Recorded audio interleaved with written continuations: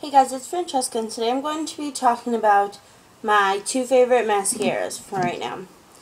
So, I've already talked about these, I think, in like some favorites videos or something, but that's okay. I can talk about them again. So, the first one is the Maybelline 1x1, and this is what this, let me set this down. This is what this one looks like, and it is you can see this, like it's a very flexible wand, and I like bigger wands, so this is good. Again, this mascara is like really black and nice and dark, and this gets all my lashes. I like that it goes to a point at the tip, so it helps get like out here and like the outer corners, because I always have an issue with getting those. Or I will, and they all stick in like different directions, and this just helps separate your lashes.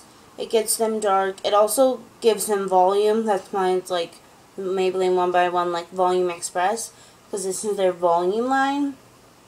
So I really like this. This is a good one. I've been using this one for like, I think like a year now, and this one's almost running out, like if you can see.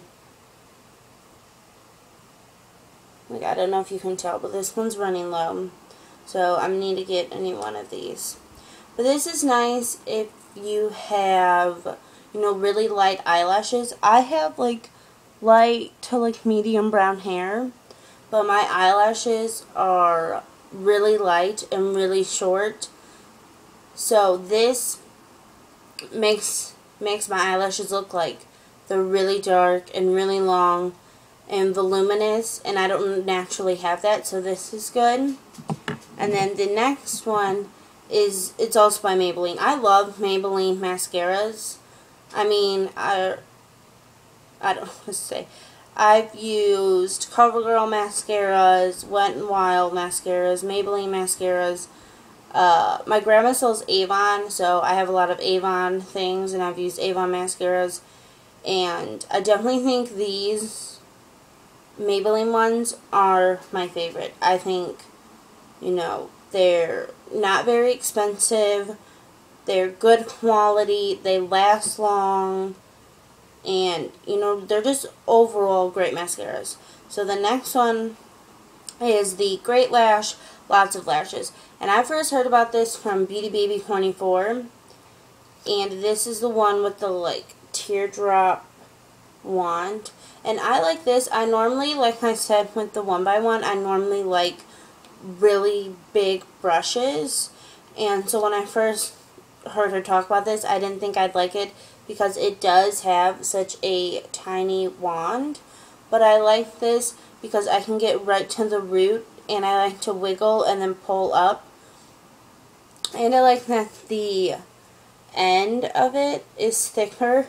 So this helps, again, get like those outer lashes, so it like flares them out and makes them look nice.